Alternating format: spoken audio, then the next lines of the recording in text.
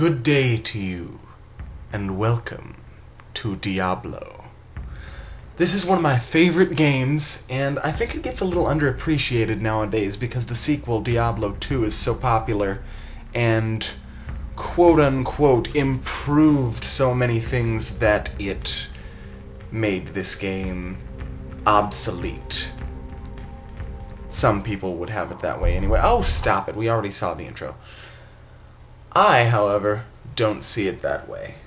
The first Diablo game was such a big part of, I hesitate to say my childhood because it's such a dark game. Like, it's not exactly a game that is meant for kids to be playing, but, you know, I watched my dad play this game all the time, and it was so much by the time that I was 10, he just said, okay, fine, you can play it.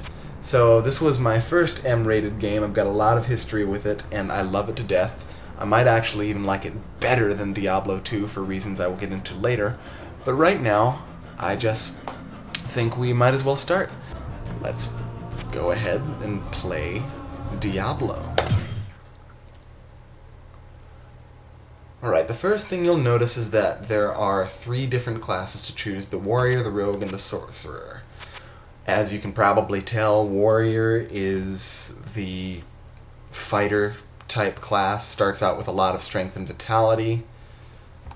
The rogue is the sort of archer, and the sorcerer is the magic user. Now, unlike a lot of other games of its type, there are actually no real restrictions to each class. So, like, if you wanted to play as a warrior, say, and learn a bunch of high-level spells, you can by all means do that if you level up your character properly. However, there are certain added bonuses, like the most obvious one being a warrior is much faster at attacking with a sword and a shield than the rogue or the sorcerer is. The rogue is much faster at using a bow and arrow than the warrior and the sorcerer are, and the sorcerer is much faster and more adept at magic. That being said, as many of you know, I often tend to favor the magic users, and plus, the sorcerer is kind of overlooked in this game. A lot of people play the warrior because that's sort of the main class of the game, and the rogue is also fairly popular, but the sorcerer kind of gets the short straw as in terms of not only amount of people who play it, but amount of LPs there have been with him. So, for that reason, I am going to be playing as the sorcerer. And my name will be Kellius. Please ignore the frame rate. It's only on the menus. I've tested this out. The game itself runs perfectly fine, but I'm not sure what Fraps has against these menus.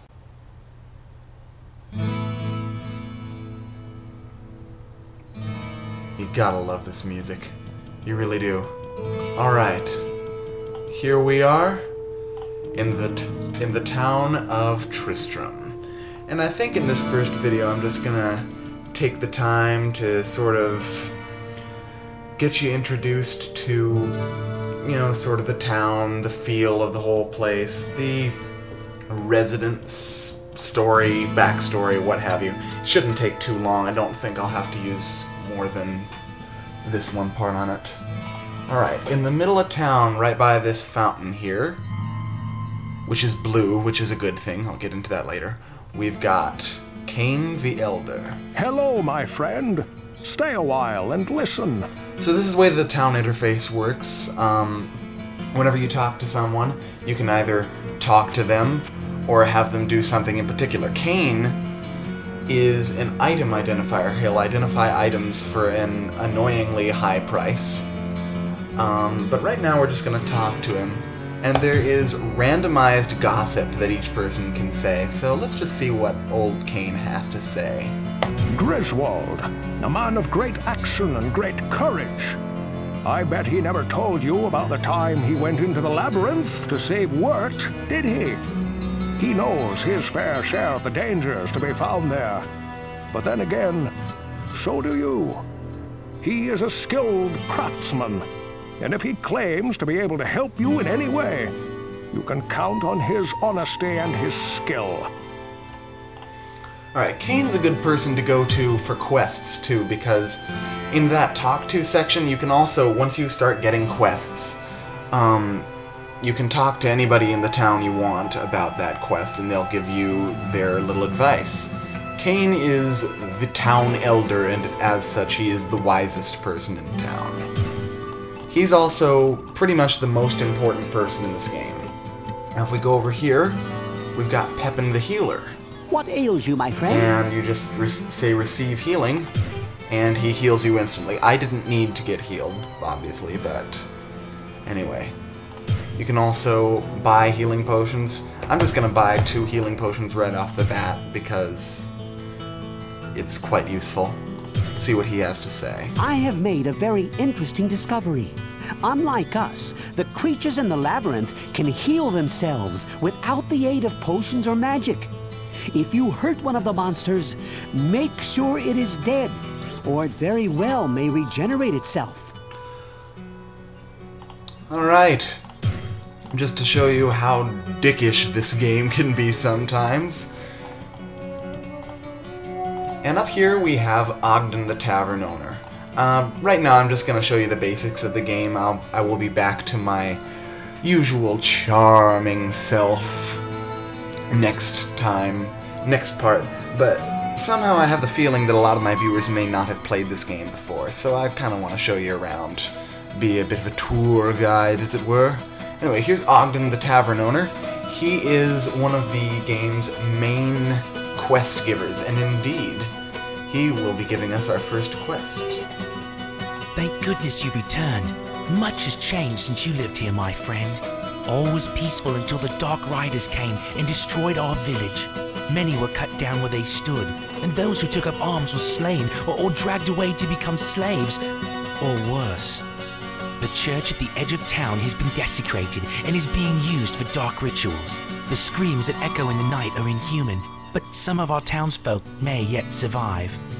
Follow the path that lies between my tavern and the blacksmith's shop to find the church and save who you can. Perhaps I can tell you more if we speak again. Good luck. Alright, and I mean, that's really not a quest, per se, but it's more, he's the guy that gets you going by telling you where to go and what to do and stuff like that at the very beginning. And the last person we have in this hub is Griswold the Blacksmith, which is who Deckard Cain mentioned. He's not referred to as Deckard Cain in this game, but in the second game his first name is revealed to be Deckard, so if I call him that, that's why. Anyway, here's old Griswold. Well, what can I do for you? You can first start by talking to me with your gossip. That lad is gonna get himself into serious trouble. Or I guess I should say, again. I've tried to interest him in working here and learning an honest trade, but he prefers the high profits of dealing in goods of dubious origin. I cannot hold that against him after what happened to him, but I do wish he would at least be careful. Now that lad he's talking about is Wirt the Peg-Legged Boy. Now Wirt cannot be found in the town proper. That's Jillian the barmaid. I'll go over her a little later. But to find Wirt, what you do is you go sort of up here-ish. Okay, it's down here. I missed it by a little bit. But cross this bridge, It's one nice thing about the expansion, Hellfire, which I do have, but I don't have installed. It makes you run in town, which is kind of nice, because you do move a little slowly. Anyway, here's Wirt the Peg-Legged Boy. Psst, over here. And he's got, like, real premium items, but you have to pay 50 gold just to take a look at it, and it's often not worth it. I mean, you can get some really good stuff from him sometimes, but it's often really just not worth it. He sells things at crazy prices, and you can find things in the dungeon proper. Anyway, in the spirit of what we've been doing so far, let's hear his gossip. Ogden is a fool for staying here. I could get him out of town for a very reasonable price, but he insists on trying to make a go of it with that stupid tavern. I guess at the least he gives Jillian a place to work, and his wife Garda does make a superb shepherd's pie. Indeed. Thank you for those words of wisdom, Wirt. And we have to go... This area actually becomes kind of important later, but right now all it serves to do is make Wirt incredibly out of the way. And it's very annoying to go see him, and that's why you won't see him very often in this LP, because I don't like him anyway. And I completely passed Jillian the barmaid, didn't I? Jillian the barmaid is up here. She will never actually give you any quests, and she's pretty much the most useless person in town, but we might as well talk to her once just to get it out of the way. Good day. How may I serve you? Why is everybody Scottish? Ogden and his wife have taken me and my grandmother into their home, and have even let me earn a few gold pieces by working at the inn. I owe so much to them, and hope one day to leave this place and help them start a grand hotel in the east. Grand Hotel? Isn't that an Oscar winner from the 30s? And I guess that's Irish, actually, isn't it? I don't really have a good ear for Irish accents. I'm pretty good with most accents, but Irish is one of those that just confuses me. Down here is the game's funniest character, Farnham the Drunk. He's similarly useless to Jillian. Like, he doesn't sell you stuff like the blacksmith does, or give you quests like Ogden and Kane or what have you. But he's hilarious. I'll be making quite a few visits to him, including this one. Kind of fellow drinking geese? I always thought he was talking about geese when I was younger. Kane isn't what he says he is. Sure, he talks a good story. Some of them are real scary or funny. But I think he knows more than he knows he knows. Yes. Yes, indeed. Anyway, there's one more person in the town before I really get going. And that is probably who's going to be the most useful person in town for me as a sorcerer. And that is... well, next to Pepin, who is just useful for everybody. But that is Adria the Witch, who barters in magical goods. I sense a soul in search of answers. And has a very over-the-top voice. Hey, what have you got to say for yourself? Earth and walls and thatched canopy do not a home create. The innkeeper Ogden serves more of a purpose in this town than many understand. He provides shelter for Jillian and her matriarch, maintains what life Farnham has left to him, and provides an anchor for all who are left in the town to what Tristram once was. His tavern and the simple pleasures that can still be found there provide a glimpse of a life that the people here remember. It is that memory that continues to feed their hopes for your success.